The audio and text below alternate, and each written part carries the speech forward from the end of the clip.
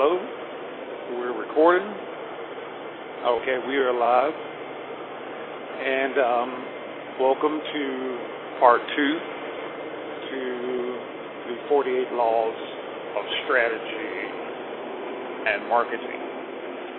This is your host, Terry Wilburn.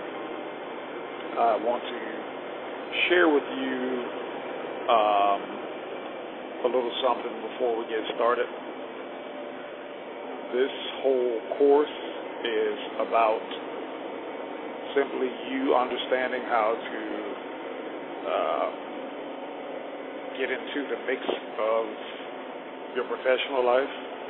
You need to understand that making music professionally, at least, is going to be about one simple thing and one thing only, and that is to make a profit off of your efforts. You also need to understand that if that is something that you're not interested in, if you're doing it just for a hobby, then you're in the wrong place. This is, of course, about having a great hobby. By all means, music is my hobby.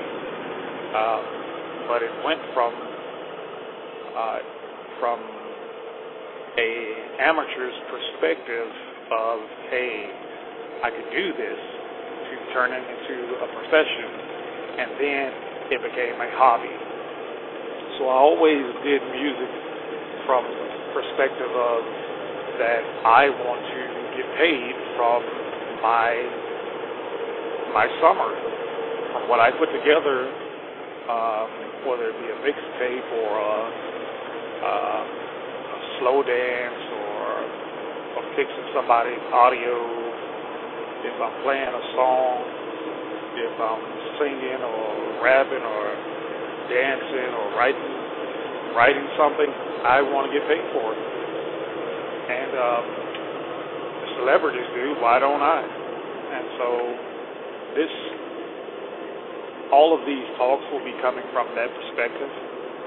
And like I said, if that's something you're not feeling comfortable with at this point in time, feel free to send me a message and I'll opt you out. And you could have your money back. But for those who want to go further, and if I'm right about you, you're one of those type of people that has had enough of sitting on the couch doing nothing all day long, but dreaming. If you want to put some action behind your dreams and some focus into your actions, then you're in the right place, because I want to reveal one thing with you today, and that is this, is that knowing how to market your music is going to take you to another level. It's going to give you a status that you never thought you could have. In fact, you may have always kind of hinted at that you could have this kind of status, but now you'll know for sure once you're shown these things inside of this course.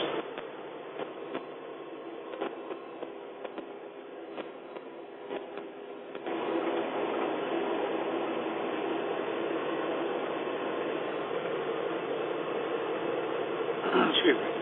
Yes, and if you'd like to stay inside of this course and learn more, then feel free to do so. Otherwise, just shoot me a message and say, hey, Terry, thanks but no thanks, all right? So anyhow, for us, we'll be beginning today, you and I, we'll be starting to talk about part 2 of marketing, the 48 laws. And so today I would like to discuss with you the beginnings of your marketing plan. And before we do that, I have to cover a couple of bases first. Something that's going to save you time, it's going to save you money, it's going to save you some heartache. And I say some, it won't save you all, of course. It'll save you some heartache, and believe me, some is better than none, because that some might actually cause your heart to fail, you know. And there's been times in my life when I was a little younger that I found out that people will abandon you very quickly. In fact, you'll think they have your back, and then they just flat out won't. So a big part of your marketing plan, before we even get into that, you should be knowing, and I didn't say that right, you should be knowing already who you are as a person, the type of things that you will and will not stand for, your ethical and integrity levels. And I do say levels because there is all level. My integrity may be higher than yours. Your character may be higher than mine. Although I think I'm a very rounded person, I would give myself if I had to give myself a judgment, which I scarcely do, but if I just had to throw myself out there, and they used to have a dating app a long time back in the days of MySpace. They had a dating app, and you post your picture, and the picture would say whether you're a hot or not or something like that. And it'll rate you like from a scale of 1 to 10. And a lot of times, like random people would rate your photo. They show men to men, and I'm not talking about your sexuality or nothing about it. I'm talking about if you're a straight female, they'd show you to a straight male. Or if you're a straight female, they'd show you to both man and female. So it was kind of odd. And anyhow, they rate you from a scale from 1 to 10. And a lot of times, no one got a perfect 10 because random people, you see like 30,000. It was before Facebook, long before Facebook came along. At least on a mainstream platform. I know it was done at college or at the University of, I think, Harvard, I believe, or Yale or something like that. Anyhow, that was a private platform. But now during that time, this was an open thing, and people would rate you from 1 to 10 on whether you're hot or not, and rarely anyone, even the most cutest of the people and most hottest, sexiest people on the planet, they rarely got 9s or 10s because you would see like 30,000 people rated the photo, and so out of that 30,000, you're gonna get some haters. People are not. Everybody's not gonna like you. And let's just say if you're showing a straight guy to another straight guy and asking him, hey, how do you think this guy is on a 1 to 10? And he rates you a 0 or a 4, just because he's not attracted to males, that's going to hurt your status. And so a big thing is, and so that platform went under. I think it went under. Maybe, I don't know. I haven't been on a dating app in 15 years. I don't know. Maybe it's around doing the biggest thing. Maybe it's what turned into Tinder or something. I have no idea. But I have no idea about dating apps. It's not my specialty. Go talk to my friend, Eben Pagan. I think he's a dating guru master, or he was at one point in time. Anyhow, go see him. So what I'm saying to you is this, is you have to know your status. You have to know where you are in life. You can't be seen on the wrong platforms. Let me break that down to you. I'll give you a story, for example. This is a real-life example.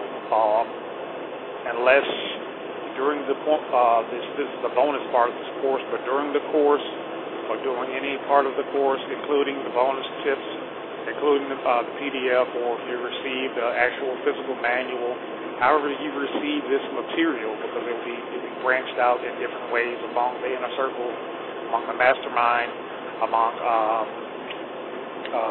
Facebook, and some parts of video on Instagram, whether you received it in the mail or on however you received it, digitally, it will be branched out different ways according to your particular status within the Music Academy Society. We know that if you're inside of this teaching, you got it because you're a part of the society. Okay? And you are established as a righteous member. That means that you're a level 1 entry and you have access to certain files. Other than that, you have to ascend the level to a master or a grandmaster to receive certain type of files or get that kind of information. But this particular information is branched out on all levels. So you're getting the creme de la creme, okay, or the top rank or the top cut of marketing info. And so there are deeper levels, and we'll go through that in another part, maybe part 3, maybe a little bit down the road on how to market yourself. But first, let's back up and cover our bases. Let's just say that you can't be on the wrong platform. So all the stories that I'll give you will be real-life examples unless I otherwise state that they are. And a lot of times they are anyway. I'm just changing the names, okay? I don't want to hurt anybody's feelings, but I will from time to time call real names and people out just because I can do that, regardless of whatever they had to say about it. Not to defame anyone because I don't do that, but if I find myself present in your experience, that I have given my info, I have lended you my status, lended you a helping hand, and I took part of what took place at the event, I believe I have a perspective and I have a right to tell my students what's going on in the real world. So from time to time, I will call real names and real situations out. Other than that, I'll probably change the names. But this particular, likely 9 out of 10 of the, or at least 8 out of 10 of the things that we'll be speaking about will be non-hypothetical. And what that means is that there'll be real-life examples of things that have happened during the marketing process or the production process that help someone or cause someone to be defeated in their business as independents. I will not be covering a lot of major artists or major labels for one particular reason, and that is this. And I'll be using a lot of independent,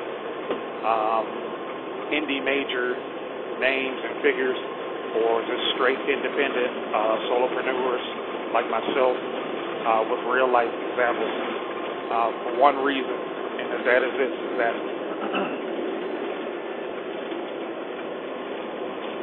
you need to know the truth about what matters most to you, how you're going to start making money, how you're going to adapt, how you're going to work this plan for yourself. And you need real life people who you can relate to, who you can contact to, who you can find on Facebook, who you can find on things like Score to help get you into the place where you need to be, that's going to shift you, so to speak, into a new atmosphere, into a new dynamic, into a new way of looking at your own life and your own style and your own way of doing things. And so you can't relate to someone that's on the big screen per se, not as a career status, because you yourself have not been on the big screen. Now, you may have had some ups and downs or some trials and tribulations in your business, your affair as a musician or an artist or engineer, a producer, or a manager. There are several types of people who are taking this course. You fall somewhere within that handful of people. Maybe you're a producer, like I said, which really means a lot of different things. We'll get into those topics a little later on down in the marketing tips and the 48 Laws strategy. Mostly we'll be talking about like rebranding and things of that nature when we're talking about the positions. But as I mentioned to you in a previous message that you received, you need to go back and check those messages, like I said, because they have some vital information in there. Or just scan through some of the PDF to see the topics that we're talking about, so you can kind of catch up if you miss anything. But I hope you're not listening to this out of sequence. Now, if you've taken the whole course, you want to just go do a refresher, that's fine. You can bounce around like that. At least you know what you're looking for. But hopefully you're taking the time. Hopefully you're taking the time to go through each step by step, and not just saying, hey, there goes how to shoot a video, or how to produce a song, or hey, there goes how to get a great mix or blend or master. Don't do that for one simple reason, is that you're going to throw yourself off. Yeah, you might have the skills to mix, but you won't understand the dynamics of what you're doing. Because I can tell you something, and I'll be throwing the secrets of the top 40 Billboard in this course for free, and they'll be kind of spread out all over the place. I might let you know from time to time, hey, here's a clue, here's clue number 2, here's whatever. It'll be structured like that because it's teaching you a well-rounded lesson plan on how you need to go about structuring your home recording studio business. And I keep saying business because this is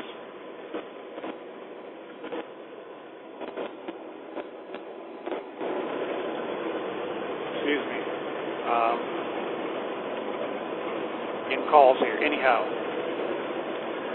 so it's structured in a way, because I keep saying business because it's structured in a way that's going to help develop you into a more well-rounded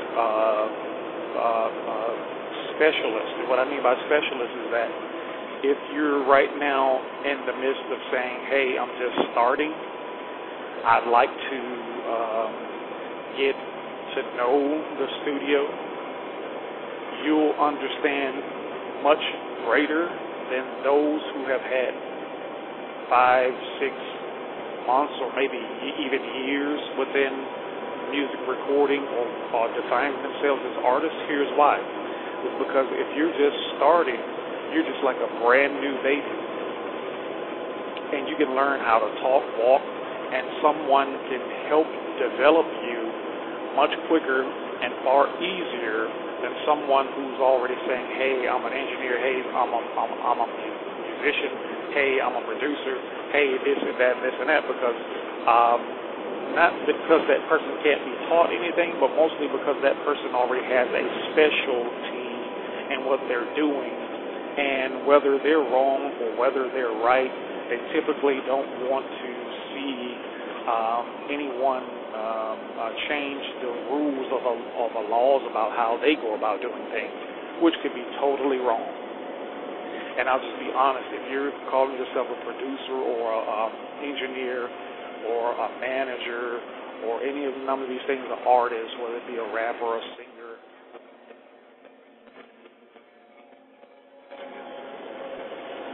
excuse me, if you find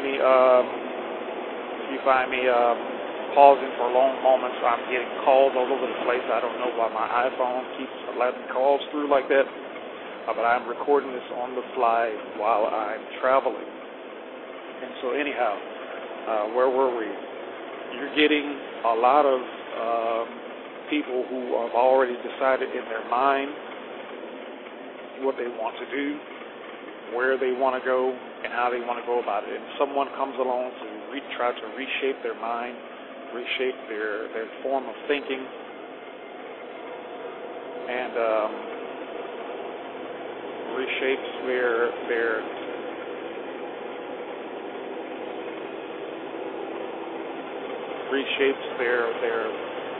what they do. They're not going to like that very much. But if you're already calling yourself Mr. or Mrs. X, and this is what you do, and you're not seeing the results that you need to, what you need to do is stay tuned to this course, go step by step with us, And what I mean by us is that it's me and you. And you're in a group of small individuals, small individuals. That's funny. I don't do that show, Little House. No, I don't mean no offense against small people. Okay? I'm a very tall person. Everybody's smaller. But what I mean is this is a small group of individuals who are dedicated to helping you out. So you can reach out at any time to some of the people within this course, within the Facebook, within the live calls, etc. So that's what I mean. Stay tuned with us because you're doing this. It's me and you. But there's also other people who are taking parts of the course or a little bit ahead of you or maybe a little bit behind you who you can help out as well.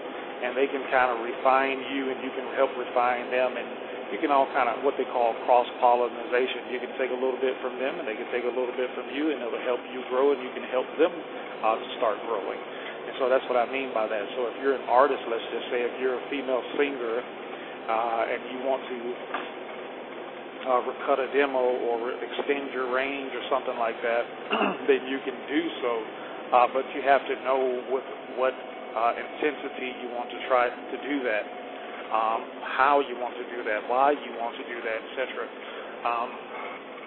Because that will help further develop your career as an artist. If you knew how to market yourself, if you knew how to let's just stay on top of the market. Let's not go straight too far because I don't want to confuse you. But you would have a more definitive range into your artistry.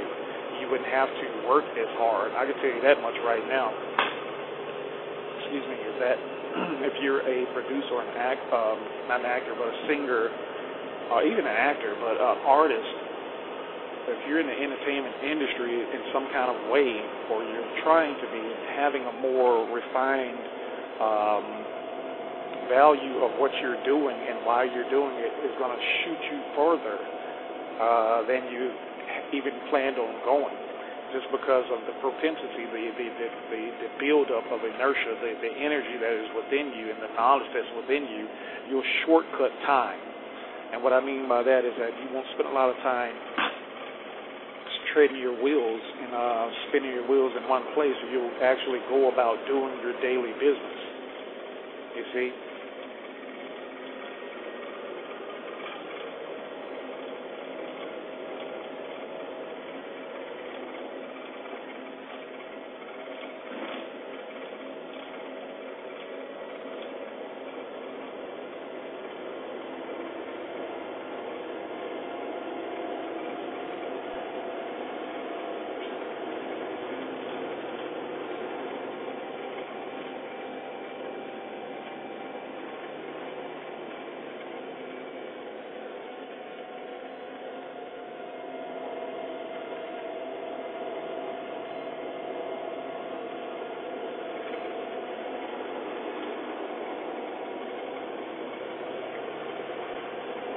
So here's the point to all of that, is that here's a particular story about being on the wrong platform. There was, this is 2010-ish, it was like the beginning of the decade that just ended, and I do say just ended because this new one just started. This is 2020 decade. So it just started now. So, whether you find yourself listening to this at whatever point in time, this is a brand new decade. Like, this is an old material, okay? I can give you updates on anything that's going on in the world right now. All right? This is new material. So what I'm saying to you is that pay close attention to what I'm about to tell you. With this story especially, and see how many nuggets you can pull out of this. Being on the wrong platform, this was an artist I know at the time. They are no longer an artist, and here's why. Is that this particular person, I won't call their name, but they had a group that was That was they were bedroom studio producers. I'll put it like that, and they made fairly good music. I wouldn't say it was great music, but I mean, if they made 10 songs, you could probably pick one that you might buy from them, or you could probably listen to it a couple of times before you got rid of it. Or, they had potential to become someone, I won't say great, but they had a potential to be, like the local artist or whatever, maybe get played on the radio or something like that, if they only just followed the particular things that I was saying to them to do. And so I would come over and stop over from time to time at the studio just to check on them. And during the time I was there, and this was someone who was close to my wife at the time, and so I would stop over to see how they were doing in their projects, because when I first met them, or should I say they were first introduced to me, I was already a producer. I had already been on, what was I doing at the time? Yeah, I had already been on television. I had already had tracks. I had already done a lot of stuff. I wasn't big. Didn't have a big name or anything. I hadn't started to make a lot of money, but I made it trickle a little bit. A lot of people say they make it rain, but I made it trickle a little bit, I was doing my thing. I had already been on tour buses. I had already been on the road a little bit. So I had my, what's called, people call getting your feet wet. I already had my feet wet. I was about knee deep at the time within the music industry. And like I said, it had been years since I had cut my first demo. I had been to industry parties. I had what's called the golden ticket.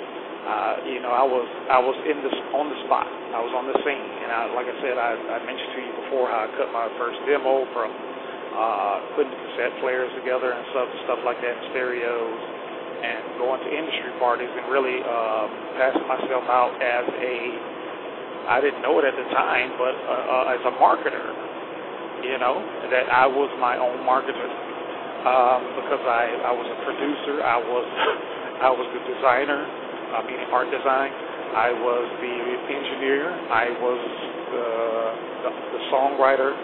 I did everything all by myself. I was the direct salesman. I did everything myself. I was a distributor. I boxed and practiced that stuff. I mean, it was all done artisan style by hand. All right, and with a pair of scissors, glue tape, cassette tapes, and Windows 95 word processor, all right? So Windows 97 or something like that, anyhow. And so I made it do what it do. And so when I met these individuals, that's who I was, I didn't have a big fancy name like that. I had already gotten guys on the radio, as I wrote down in my, you can find that in the book, The Radio Ready Report. You get this as a part of that course. If you had not had the time to read that yet, go ahead and get over to it. I don't know how the audio version is coming to that book, but it could be attached at this point. I really don't know how that process is going. I have someone to help me out with that study, my buddy Study. I'm sure you're familiar with him by now, so we'll see how he's going, how he's doing with that. And so my point is this, is that I was already establishing myself, or had established myself as an artist / the upcoming producer. And that I knew for sure, because I had already had my feet wet. Like I said, I was about knee deep in the midst of what was going on in the Atlanta scene during this time era. It was about 2005, 2006, somewhere in between those years. So anyhow, that's when they first met me, and so over the years, like I said, that blew up with me exponentially, because I had already had contacts, I already had been on the road, I had already worked for a record label, I had already had shows, I already been on TV, things of that nature. So it started to grow as I went out more and more and made more contacts and met more people and did more you do your thing over a period of time. And I'm going to teach you how to do the exact same thing on your level and cut a lot of that fluff out of there. So I've already walked through the mud and the muck and the mire, so to speak, right? And anyhow, these particular guys, they had a home studio, and actually they hadn't had a home studio. They had a mom who had cut a couple of tracks before, helped somebody out, so she was familiar, and so actually her and I were really the associates, and so I found out through her that her sons were doing the same thing, or some people who would come over to see her were interested in the same thing, so to speak. And so here's what happened. Over a period of time, as I began to grow as an artist, as a producer, as an engineer, as a, not getting my feet wet anymore, so now I'm swimming in it. I've met major artists. I've been in their homes. I've been in their studios. I've worked for them. I worked on their projects. They've worked on my project, etc. So now I have been established as an independent. I'm not signed to a label. I didn't sign a record deal. I spoke to you in a previous message about me turning down a couple of record deals because I wanted my leverage. If you haven't got that message, go back and check it out when you get a chance. Anyhow, so it was beneficial for me to make my own money. So now I was working as an established independent in major studios and with major artists, people who have Grammy winners, who are Grammy winners, who have been nominated for awards. And so people that you would typically see on TV or could read about if you had not known about it. But, a lot of the backstage people who don't have a big name, but they have a lot of big pull in the industry, and that's the way it goes. A lot of times the people who have really big names actually have no leverage, no pull. The studio owns their brand. And so I was talking and had learned how to associate myself with brand winners. I would just call that, we'll staple that label to this course, a brand winner. All right, and that's what this session is about. I'm teaching you how to be a brand winner. So pay close attention to what I'm about to reveal to you, because you will learn before this particular lesson is out how to be a brand winner. And so anyhow, I had established myself as an independent among brand winners, and I myself was becoming a brand winner. And a period of time went by, and these few guys who would stop by, they all kind of collected together. And over a time, the lady, she built a studio within her home, and I would come over from time to time just to consult and see how things are going and whatnot. And so I started to get mixed into what they were doing somehow. I don't remember how. Maybe it was just kind of, cross-pollination, like I said. And so I never had them work on anything for me, and they never, I never worked on any of their stuff. But some kind of way, every time I would go over there, I would, since they had better speakers, I think that was. Yeah, I think something like that. The particular guy, he had a lot. That's what it was. Before I started engineering for real, and went to school for it, he would tinker around with mixers and things of that nature, so I needed an engineer so I could stay up on my production game. I needed an engineer so I could stay up on my production game, so I didn't have time to learn how to engineer. I wanted someone to work with me, just like a lot of the major guys I saw, or the independent major guys I saw within the studio. They were the producers or the composers, and they had engineers. So I needed someone to do that because I didn't have time to work the board. This is before I started working the board professionally. And that's how I got kind of mixed into what they were doing. I would come over to check on the lady who was an artist. She was a singer and a talented one. She had traveled the country, singing and whatnot. And they had more access to equipment. That's what it was.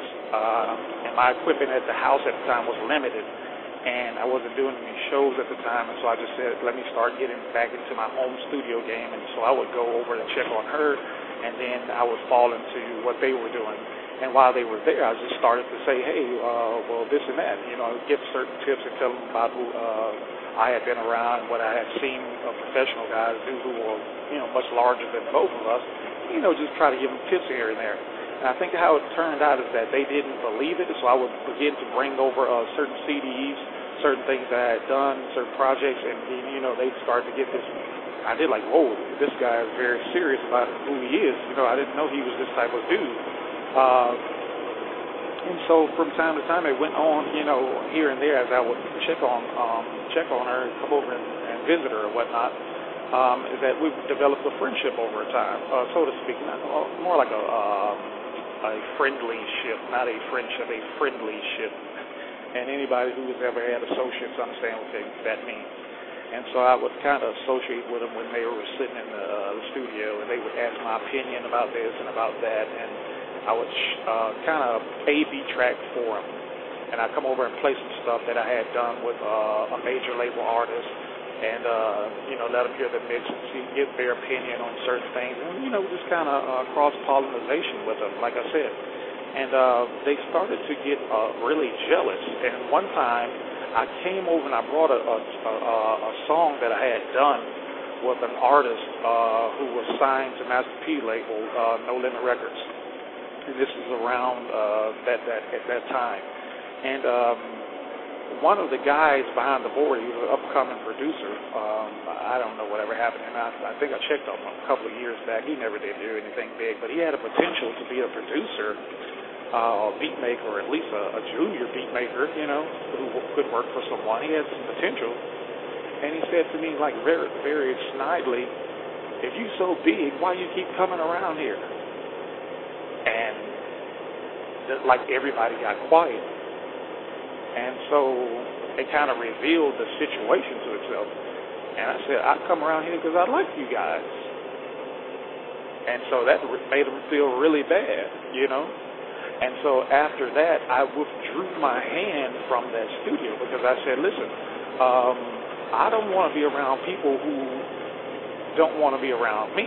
I had already learned, like I said, I learned these things that I'm telling you now, that I don't have time to waste with you. If you don't need me around you, if we can't cross-pollination, if we can't do a little shop talk, if we're all producers, engineers, and upcoming artists, if you don't want to be around someone who's more knowledgeable than you to help you out, to help you shortcut your ways, and not trying to change your ways, but help you with what you want to do in life, then guess what? I don't want to be around you either, so I withdrew my head from the studio. And so after that, the studio fell under. And one of the guys from the group came out and reached out to me. He said, man, I remember that when that happened, he said, I've always wanted to just go over there and hang out at your studio. And so eventually he come over and visit my studio and talk about how he wanted that type of track from me. And I said, listen, I could help you, but you're going to have to, disassociate yourself from what you're doing. And I didn't mean any of his friends, anything. I didn't even mean any of those people. I was just straight up telling the guy, like, hey, if you got to rebrand yourself as an artist, otherwise you're not going to make it. You're going to be pretty much spinning your heels in the mud. And so he did. But and I helped him out on a project. I helped him do his first major project. And here's what I'm telling you. We spent a lot of time in the studio crafting his particular sound, helping him work on his vocals, helping him work on his persona as an artist, helping him to become the person that he needed to be in order to transition as a new kind of artist. And so he was kind of like one of those singing rappers type of guys, And so I helped him to understand the sound. I had been working with Lil Jon, and I had been working with certain guys. I worked with what was the guy's name? Soulja Boy, engineer. And so I worked with guys who were working with Young Jeezy and things of that nature, and so I was familiar with the types of tricks people would do in the studio to produce a certain sound when a guy didn't have that type of sound. It was like a template they would use that was already created to help shape somebody's sound or shift them into a new dimension of production. And so I showed him some of the secrets that I knew, some of them, not all of them, and he would take these tracks back to his own studio. And so eventually, like I said, that whole thing with him fell under because they found out he began working with me and his group fell apart and whatnot. And so I helped him. I said, listen, since you guys couldn't get a deal, I'm going to show you how to get a deal. And so he split from them and went full-time as a solo artist. And like I said, I helped him develop that first album from beginning to end, the entire sound. In fact, I gave him 2 tracks off of there that were made for independent major artists, or groups, excuse me. They're called Drop Zone. Drop Zone in Atlanta is I don't know how Drop Zone is doing these days, but back during the mid-2000 era, late 2010, like around the last decade, should I say, they were all in the clubs. They were everywhere. Okay, all over Atlanta. I don't know how far they reached out. I could probably ask the owner. I know him personally. We Facebook from time to time. You know, I don't really keep up with him. He doesn't really keep up with me, but we know each other personally. So it's just a matter of phone call or a text or something like that. He'll tell me what's up. Anyway, if you could check them out. Maybe they're on Facebook somewhere. Anyhow, but I made tracks for them because I was in their studio every weekend. And they had it going on, trust me.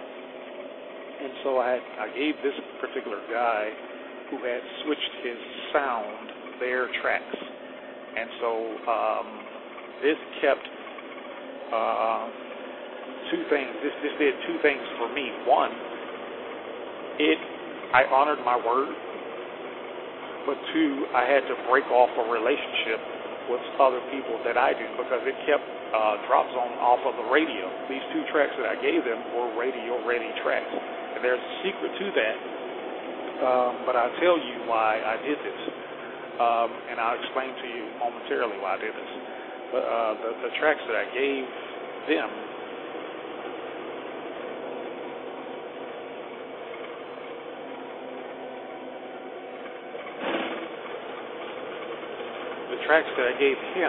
were radio-ready tracks.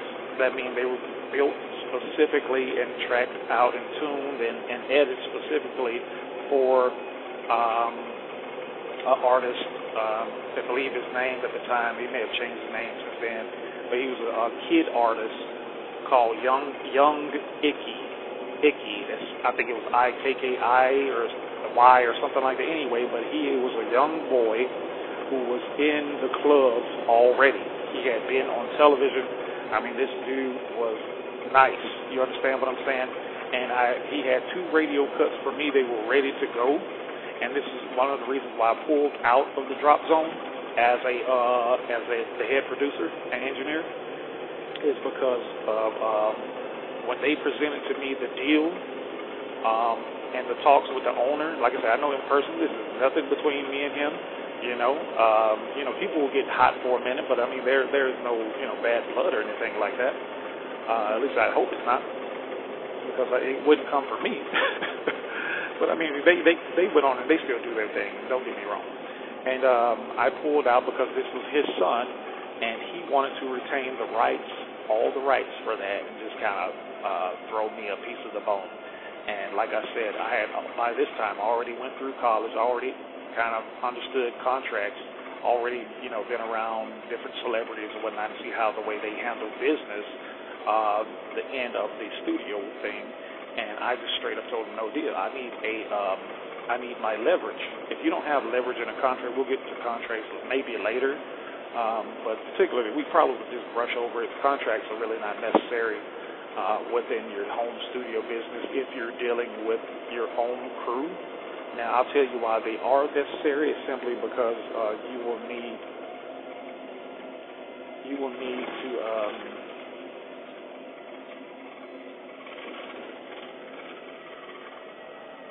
need to clarify some things with your group about who's in charge and if anything happens as far as money is concerned, how that's going to be split up between you guys. So, other than that, contracts are really not necessary. So anyhow, my point is to say all that is this: is that being on the wrong platform can really do a hazard or do you deficiency to your business. And I keep calling it a business because you need to start thinking about yourself as a brand. You need to start thinking about yourself and your skills, your talents, your abilities, that even if you're trying to get some, that you're doing it for a reason. You're not just doing it just to hang out at the house and show everybody what you can do. And there's nothing wrong with that. But I mean, at the end of the day, there comes a point of time after you sharpen the steak or sharpen the knife so much that you have to go cook. And then when you get to cook, you don't just cook just to present a dish and take a picture of it. Yeah, you might do that, but your point to cook is to eat. And your point to eat is to be full. And your point to be full is to have energy for your body. And your point to have energy for the body is to live. And your point to live is to have experience, okay? And I'm not going to repeat that. Just go back and listen to what I just said. And that's the whole point of you doing music, is that it first needs to be a study as to what you need to know where you want to go with it. All right? Know where you want to go with it. And once you know where you want to go with it, you know what you want to do with it. And once you know what you want to do with it, you'll begin to understand the dynamics of what you need to do. And then once you understand what you need to do, then you'll begin to produce results. And then when you produce a result, of course, you need to be compensated for that result. And your point in making music, I'll just give it to you if you don't even know, so if you don't have one. Your point in making music, composing music, singing music, playing music, recording music, is to make other people happy. People listen to music to be happy. They don't listen to music to be sad. Yeah, there's songs that are sad, and there's songs that are melancholy, and there's songs that kind of, get you angry and stuff. But the point of the song is really to relate to the person how they should feel about the situation. And the person listens to that song because it puts them in a state of mood that they want to be in. They want to feel tough. They want to feel rough. They want to feel pumped up. They want to feel happy. They want to feel in love. And so that's your point in doing that, is to making that type of music. Now, hopefully you're not, making music that's derogatory and, things of that nature. I mean, let's move past that, people. Everybody has done songs about that, but I mean, you don't need to be. Look, listen, I'm not going to give you a lecture as to what type of music. You want to make music, make whatever kind of music you want to make. But what I'm telling you is that have some character, have some integrity, and know where you want to go in your music. And your point, especially if you're a male, you don't need to be making songs like that about females, okay? But if you do, I'm going to show you how to make some money off of it. But my point is saying that is that people listen to your music. And definitely, if you're making songs like that, you know what kind of songs I'm talking about females. They won't buy your records. Go read the Radio Ready report when I talk about it in part 3, finding the hook, about finding out who your demographic is and how to market to them. And especially if you're making songs, women are, I'll just expose this to you, since it is coming down from the mastermind, the inner circle course, to information to you and going out to them, is that you already know that women buy most of the thing. They control 85%. In fact, the last time I checked, it was a few years ago, they control 85% of the nation's wealth. Okay? Now, with the recent collapse of this economy, that means pretty much the ball is in the women's court right now to bring back the economy. All right? The economy just collapsed. It crushed it, and Donald Trump closed it down. People are sinking into debt. We don't want to talk about that, all right? But the ball is now in the ladies' court, all right? Now, if you go and make some songs like what Dr. Dre and Snoop Dogg used to make back in the day and do all those type of videos, you already can consider hanging yourself, all right? It's over with for you, buddy. Because let me tell you what, women control now the nation's wealth. And so you want to begin to try to market, ladies, hello, can we stand up, please, and say amen? All right, thank you. So listen, if you want to start making music, you want to start figuring out how to market to the ladies and women, you already know what to do, so I'm not going to go there with you. I'm going to show you how to work and operate in a man's world. and that's going to make you a lot stronger. So I'm talking to you, right? And so my point is this saying this to you, is that being in the wrong arena could really ruin your opportunities. And so I took that I took that track, those two tracks from the Drop Zone, which were ready for the radio. It was ready for a station in Atlanta, Hot Atlanta. I don't remember the name of the station right now, so don't give me the line. I called a couple out, but I could be wrong. But anyway, it was ready for the radio. And I took the track back from them because they didn't want to give me my entire leverage, which I demanded, and I still obtained. And I gave it to the single individual artist because he had signed with me as my artisan. I was his manager now, and he was my artist. And so I was executive producer. I had control of this entire project. But I promised him a 50-50 split. But I maintained control of my rights to all the stuff. So I own everything, but I would split the sale with him. And so anyway, what happened was this. I took those tracks from the Drop Zone. They didn't get on the radio. I gave it to this particular artist. We went into the studio, recorded his first album from finish to end. I produced the whole thing. People were calling me over the phone, asking me what's happening with the tracks, why are they not getting their tracks, et cetera, et cetera, et cetera. And so me and this particular artist, we went out and we did a show. I got him his first real live venue. This was a paid venue, first time he ever did a paid venue. I think he had did some open mics or something like that, and I don't know if he got cheered or booed. I don't know what happened. But he had never had an experience where he was getting paid to do a live show. And so I talked to him over and over again. I said, hey, you got to do this show like this. You got to be ready. You got to be ready. You got to be ready. People are working out. Let me tell you something, what artists do, real-life artists do. They work out in the gym to their songs.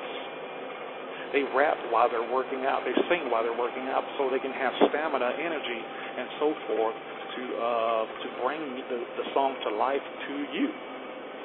Now, guess what happened? It kept leading up to the day he was getting ready to do the venue. Kept leading up to the day, kept leading up to the day, kept leading up to the day. And what ended up happening is that he got to the venue and was completely off key. He was out of tune, out of breath. He had not even rehearsed his own lyrics, so he didn't know how to sing his own song. And guess what? At the end of the day, when I looked at the promoter, he had to pay me. And yeah, it was the first show. Your first show is always going to be pretty bad. I'm not going to lie to you. They're always going to be kind of bad. But this was, in my opinion, was horrendous. I had too much experience to let this happen to me. And so I realized that guess what, was under the wrong kind of platform with the wrong type of people. And he soon realized that he had done the same. Is that he was not ready for the big time. He was not ready to be an artist, getting paid, doing shows, having people know his name. He just wanted to be a home studio artist, being on the block, talking to the guys, playing it on the speaker, the Ticker 12s or the Super Blues, whatever you got in your trunk. He wanted to play his music loud in the JVC back in his mom's studio. And he wanted to pull up at work playing his own music, but he wasn't ready to be a real-life artist like those who were at the Drop Zone. And so guess what? We both learned a lesson that day, is that we were both hanging around the wrong people. I was hanging around him, who was not ready to go somewhere as an artist, and he was hanging around me, who was already a professional and was looking for other professional people to work with. And so guess what happened? That relationship dissolved very quickly. The album was released, but all of his requests that people called me for, I shut it down. I took all the rights back to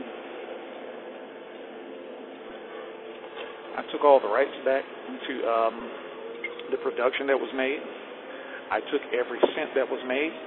I folded the project up, and I archived it. it was never released.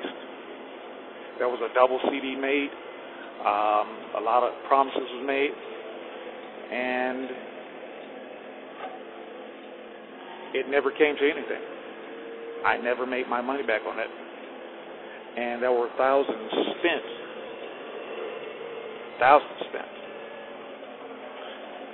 that I never made back. And I was going to re-release the project, and I just said, you know what, I'm going to cut my losses here. I'm going to cut my losses. I'm going to cut them big time. And that's what I did. And that's what I want to tell you today, is that how marketing is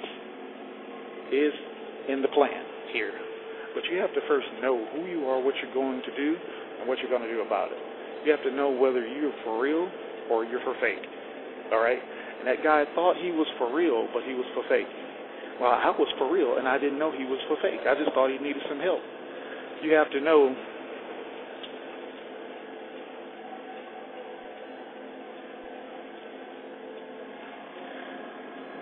and so that's one thing. We didn't know about each other. So you have to know that about yourself before you begin to market yourself. You already know whether you're for real or for fake. But guess what? You're not for fake because you're here in this course. You're here talking to me. You're here listening to me. I'm talking to you. You're talking to me. We're in the same bucket together. And guess what? That's why I'm here. I'm here to help for real people. I'm here to help people who want something out of life. And if that's you, this is all the time I have for now. We'll discuss this a little later. This has been Terry Wilburn, your friend. I'll let you soon.